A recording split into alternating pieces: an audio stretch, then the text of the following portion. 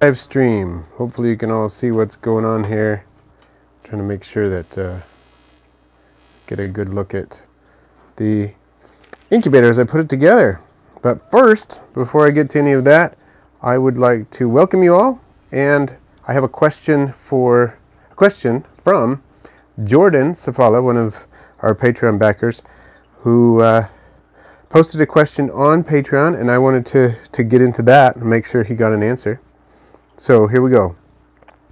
Jordan says, I had a question about a bioactive setup. I wanted to add a live plant to my chameleon's enclosure. I just wanted to see if you would recommend just placing the pot into the substrate I have, or would you take the plant out of the pot and try to plant it into the substrate?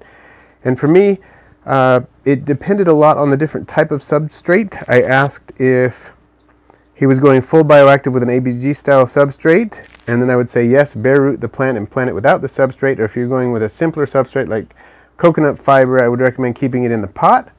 And then he asked, he wasn't sure exactly what I meant by ABG, so I decided to give him a full answer on that. So ABG stands for Atlanta Botanical Gardens, and it's a very light substrate mix. It's kind of intended to make sure oxygen and water can travel through it very freely. So it has things like sphagnum moss and tree fern fiber and charcoal and orchid bark and stuff like that in it.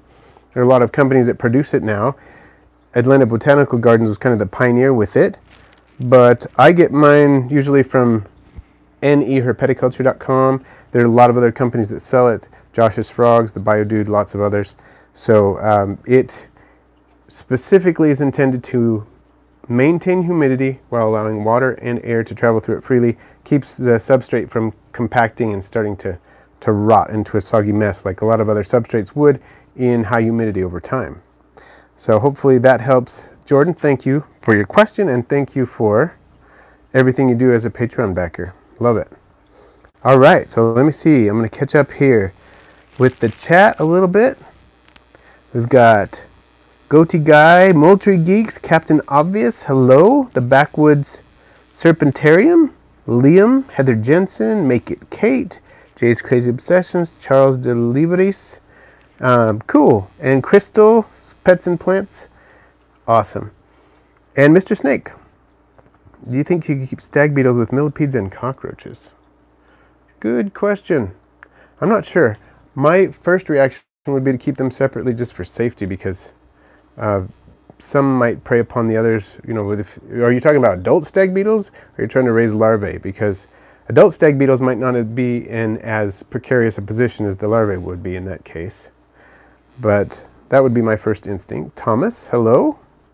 So, Make It Kate, thank you for the suggestion to make a video on the setup of the incubator.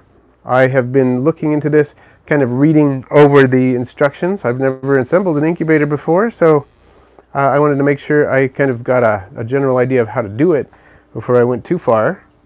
And I think that was a great idea. So let's get into it. And I will periodically check in on the chat.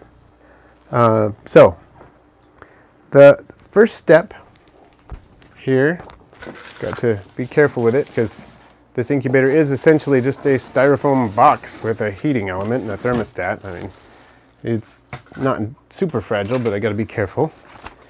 So it came with some other things too, as you can see here. I haven't messed with it a whole lot, just kind of read through the instructions. So it's got the thermometer in here, and it came with a hygrometer too, so I can measure the humidity. I just installed the battery a minute ago, right before here. So first step is to put the liner in on the bottom. There we go. Got the liner in there. And then the next step, I believe, is to install the humidity troughs.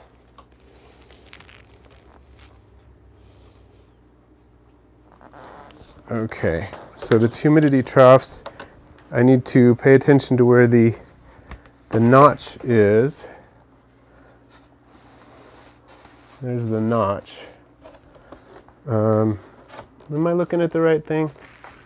Just one second. Yes, that's the notch. So there's like some leaf litter on there or something. Okay, so the next step is to put this trough in here. And I don't know if you can see it well on the camera, but Basically, you fill the different troughs to maintain humidity, and it looks like I'm going to fill this trough that goes around here and then the slightly smaller trough in there and keep those full of water. I'm not going to do that right now for the sake of moving this for portability's sake.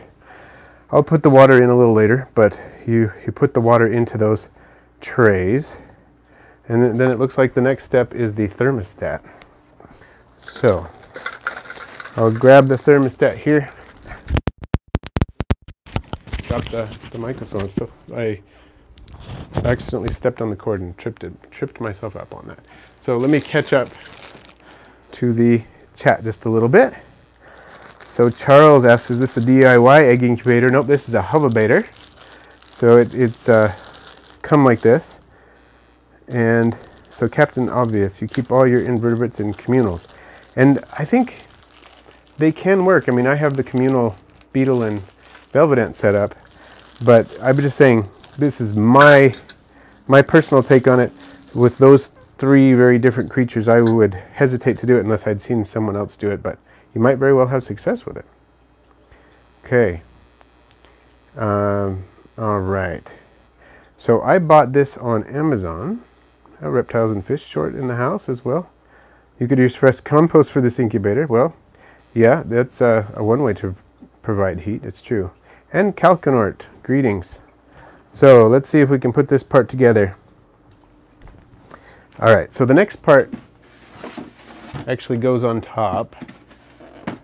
And here's the top. Put it back on for the moment. Okay. So it looks like, based on the instructions here, I need to take this wing nut, the wing nut onto the adjusting screw is what I'm doing here. Something like that. Okay.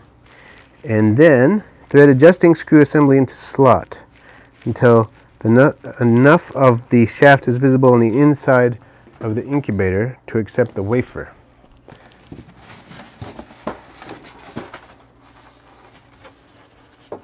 So I'm going to put it, the slot is up here, and I have to thread it through this way. All right. I don't know if you can see this very well. I'm trying to show you, but the lighting is probably pretty crummy for that. Okay. And then I'm going to thread the wafer. Here's the wafer. I'm going to thread that in on the screw.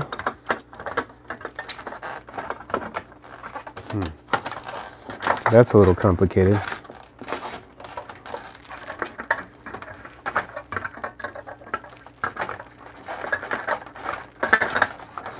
Because I can't see it very well.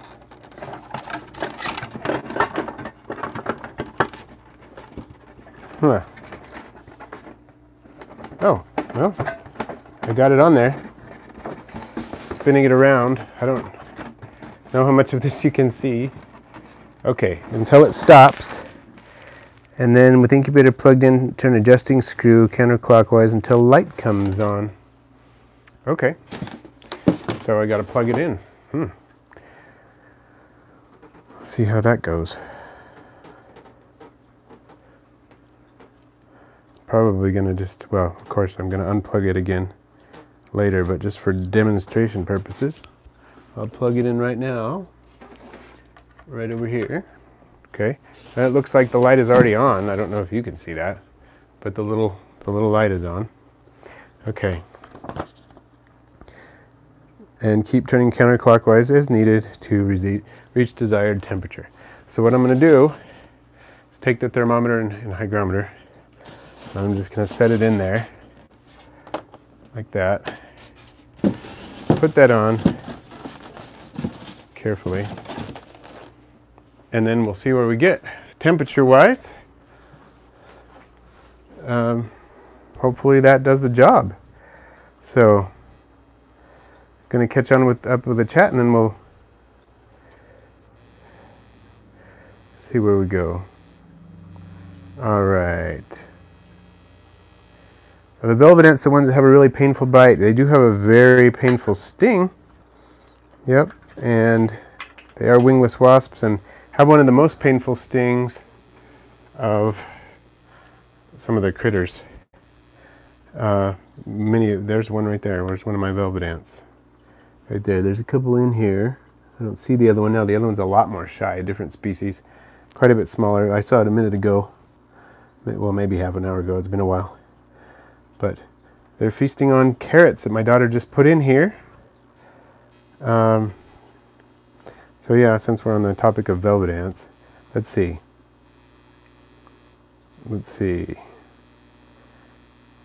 So you don't sell rubber ducky ISOs on your site. I do not. I am not. I haven't bred them yet. I have some, but I haven't bred them yet, and I also do not have a permit to sell them yet. So we'll see how it goes. And make it Kate. That is a good point. Since it's just made out of styrofoam, might have durability issues, but you could probably reuse a lot of the heating components on a small cooler. That's true. Very good point. Let's see. Wow, Captain Obvious, that is an interesting idea. I don't know if anybody is hearing this. Oh, that's what's going on. Right here, this velvet ant, the other velvet ant that I mentioned, just got stomped on by the Eleotis beetle. And not that it hurt it at all, but looks like it got all sandy. And it was stridulating, which sounds like a little buzzing noise. And you probably didn't pick it up on the microphone, but that's what was going on. I could hear it in the room. So that was, she's cleaning herself off there, getting rid of all that sand. This is my more shy velvet ant, but she does this little dance with her abdomen all the time. She's pretty cool. So Captain Obvious, that is an interesting idea. It's pretty cool.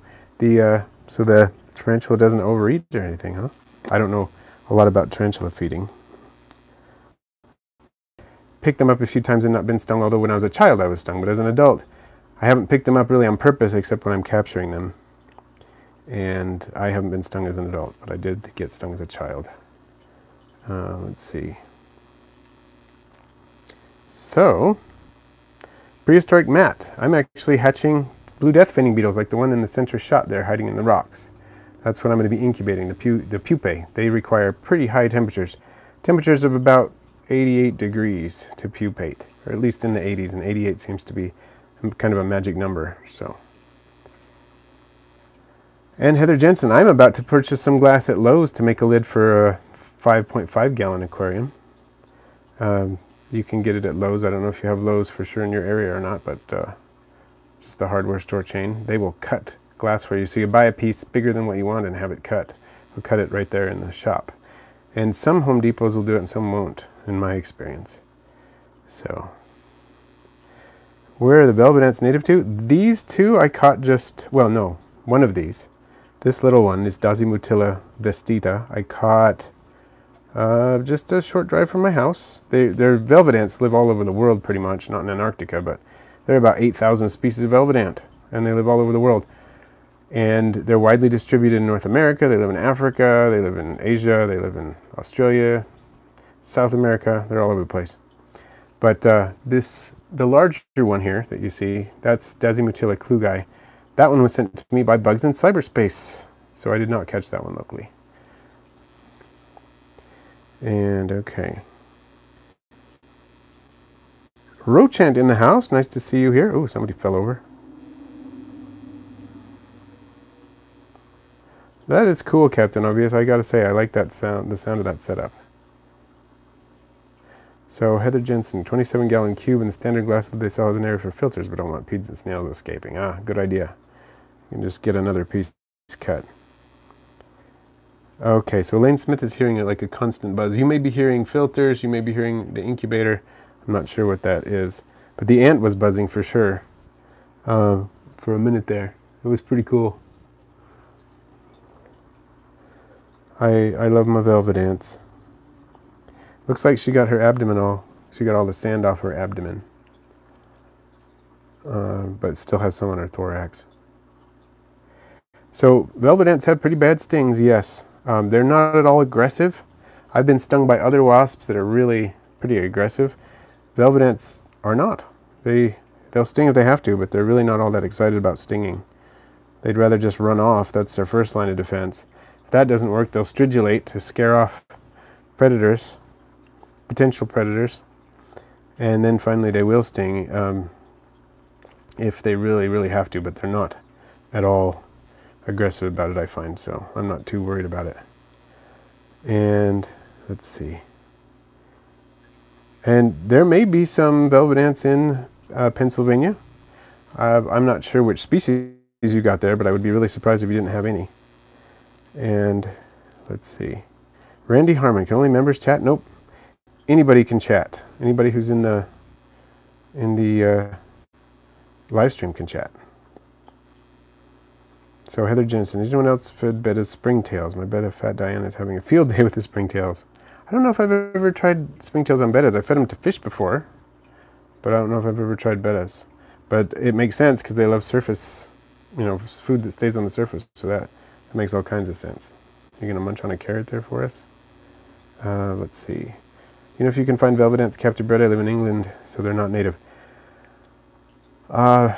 Velvet ants are one of the few critters that I keep that cannot be captive bred, at least not yet, because their life cycle is so convoluted. They're parasites on other ground nesting, not flightless, but ground nesting wasps and bees. So they need to live inside the conditions of the hive of the ground nesting wasps and bees, and doing that in captivity is pretty prohibitive so far. So, unfortunate, but true.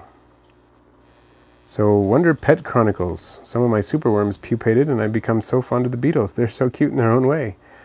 You know, I've been tempted. There was one of the subscribers, Dr. Spud, who was doing that, keeping them, the superworms, as pets. They're pretty comparable in size to these large Eleotis beetles.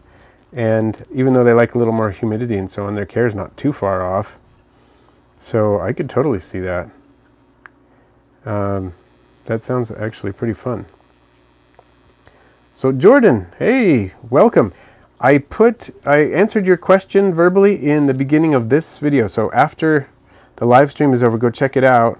Your question about the ABG mix and everything, I made sure to address that at the beginning of this video. So that's for you. And thank you for your question, Jordan.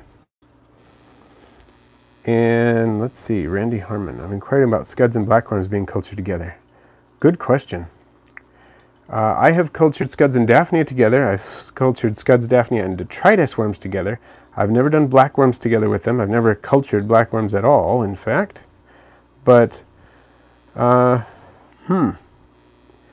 wonder if that would work. I think it's worth a try. From what I've read on how to culture blackworms, so it might work. I'm wondering if the scuds would end up outcompeting the blackworms and eating a lot of the food, but I think it would be worth a try if you have access to both. Oh, and thank you, Pet Paradise. That is awesome. I'm glad you enjoy the channel so much. I enjoy making all these videos for everybody. I enjoy the live streams where we get to chat and just the whole business. It's pretty fun. Prehistoric Matt. Yeah, you'd probably need a pretty decent sized environment to be able to provide what the ground nesting bees wanted. I mean, even my cousin, who is a professional entomologist who specializes in bees and wasps, including velvet ants, he's tried to breed them and he has not been able to do it, so pretty tricky. So Heather Jensen. Recently was looking for variety for my Pac-Man frog. The store sold me something called spikes and they look like little worms. When I did research, they are actually maggots. Yes! Blue bottle spikes are a pretty common food for a lot of critters. I have fed them to a variety of my critters, from mantids to jumping spiders to crested geckos to leopard gecko, probably other things. I think I fed one to my scorpion. I actually have a little video clip of that I should post at some point. But my wife said no more blue bottle spikes. So she wasn't too happy about those in the house, and I can't really blame her. So she said, okay, go ahead and feed them off and release, give whatever is left over to the chickens. Not release it, that didn't make sense. Give whatever is left over to the chickens so nothing can mature. And so that's what I did, and I understand. But I ended up I think it's a lot harder to take care of certain creatures like jumping spiders, Phidippus jumping spiders. We don't have ready access to blue bottle spikes. They're also great food for quite a few other creatures. And yes, these beetles and velvet ants are really easy to take care of. You can see they love carrots. Well, the velvet ants will once in a while nibble on them, but they're not a real big fan. They all like the beetle jelly. They'll eat cat food. They'll eat all kinds of stuff. They're really pretty easy to take care of. I have a little nectar well back there, a little gravity feeder. Is it gravity? I don't know. It's a 3D printed little feeder that has sugar water in the velvet ants drink, and then the beetles are not so into that, but they love the carrots. I put cat food in here, put the beetle jelly in, and whatnot. They just do great, and I love the way the setup looks. Of course, right now, need to clean up some of the dried carrots, but other than that, I think it looks pretty cool. And they live a long time. The velvet ants can live a couple years. The beetles can live years and years. Some of them over a decade. And me too. We're getting a good number of viewers this time. It used to be when we did live streams on Tuesdays, we would get more viewers than we do on Wednesdays for whatever reason. But it looks like we're starting to catch up again. It's been a while since we've been doing it on Wednesdays, and I think it's just a harder day for people, but we're starting to get more viewers anyway, which I'm excited about. And I'm amazed I'm getting to see a lot of this Dasymatilla vestita. She's usually not this bold, but they do go through a learning curve. I've noticed the velvet ants, when you first put them in the enclosure, they're really, really secretive for a few days. And then they start figuring things out and realizing you're not going to hurt them, I guess. And then they do their thing. And they're out and about, really active, really fun. See, this big one, she's not afraid of anything. She just runs around all the time, which is cool. All right, let's see what we got. So, Bare Bottom Aquarium, Steenfot said, oh, awesome. Bob Steenfot, he's got a really cool channel. And I'm glad that he pops into the live streams when he can.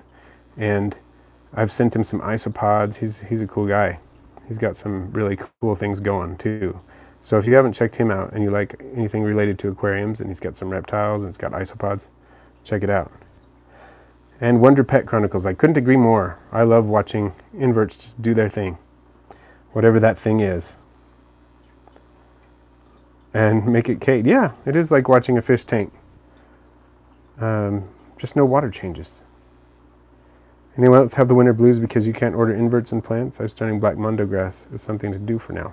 Cool.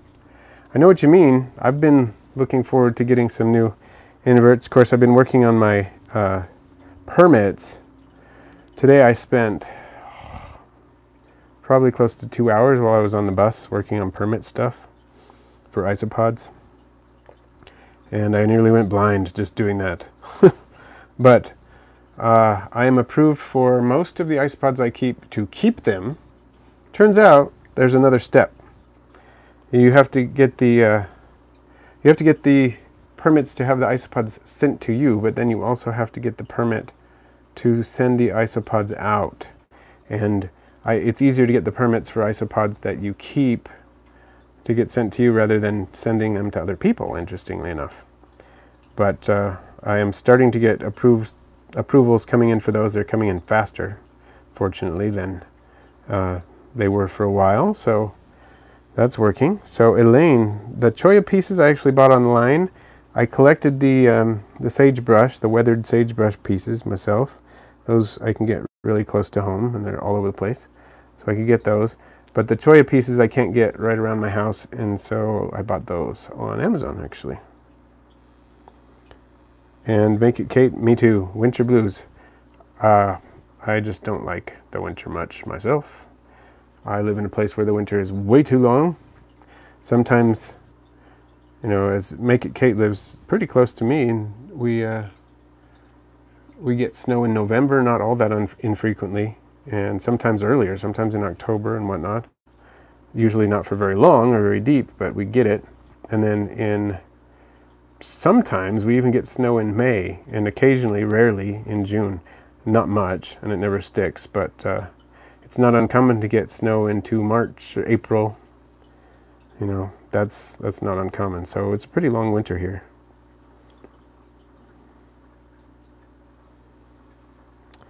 So yeah, I'm in the state of Utah where the winters are long. Unless you go down, some places in the south of the state are much better. The Washington County in the southwest corner of the state is more like a little slice of Arizona, weather-wise. So it's pretty cool. I like to go down there. Yeah, we can't plant most of the garden stuff like tomatoes until Mother's Day.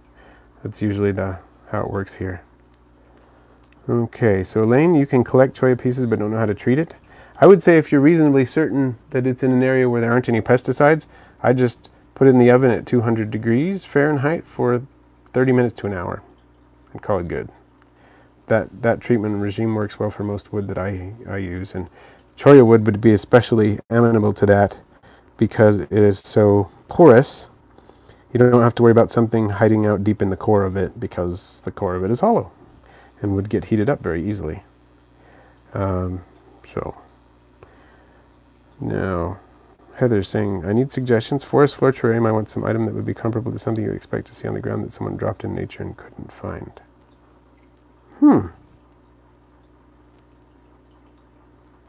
Interesting. Like a piece of jewelry or something? I think it would be kind of fun to see something like that, like a ring. That's the first thing that comes to my mind for some reason. I don't know. It's a kind of metal that wouldn't, degrade in there, but that'd be kind of expensive, probably something gold or something like that, but that would, I don't know, that seems cool to me.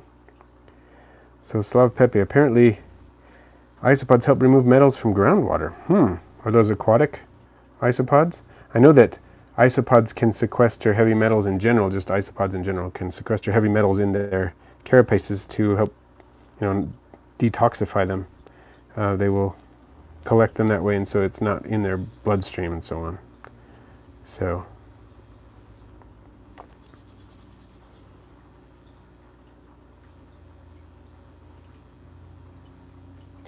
you imagine if Serpa Design made vivarium for a Goody sapphire ornamental, that would be beautiful. Those are some beautiful spiders, I'll tell you that. So that would be really cool. So Pet Paradise, 3 species of velvet ants in Pennsylvania. Awesome. Hopefully you're able to find some. Pocket watch could work too. That'd be cool, actually, especially if it were running still. How do I clean up animal skulls so that they're safe for my lizards? If they're just, they've been treated with dermestids already or whatever, so that there's no flesh left on them, I would probably bake them at a low temperature again, like 200 degrees Fahrenheit.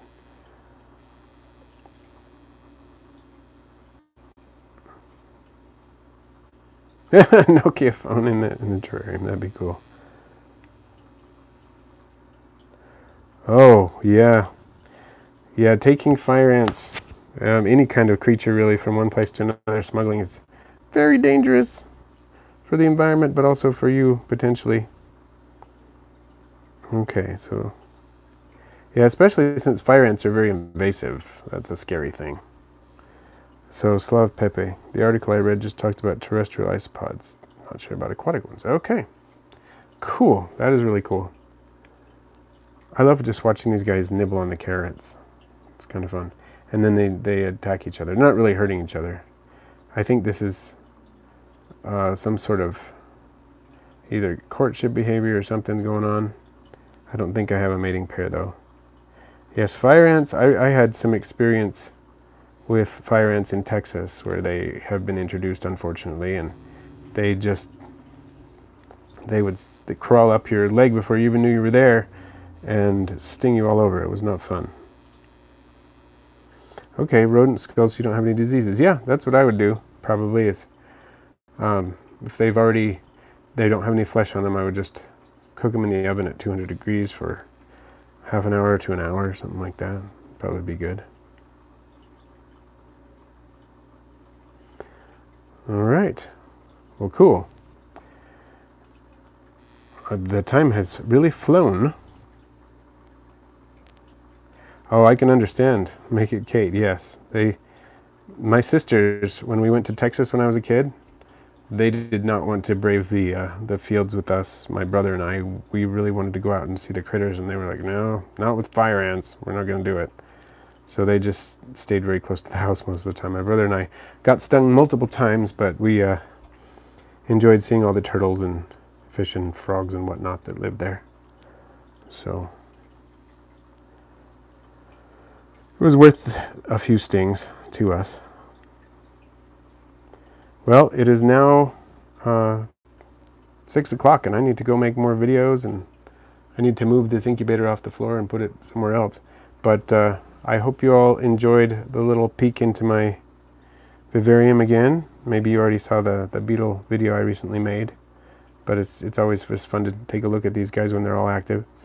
And I hope you enjoyed the setup of the incubator. Pretty soon I'll be putting some larvae in there. So thanks for everyone. Thanks for the stream, and I will catch you soon.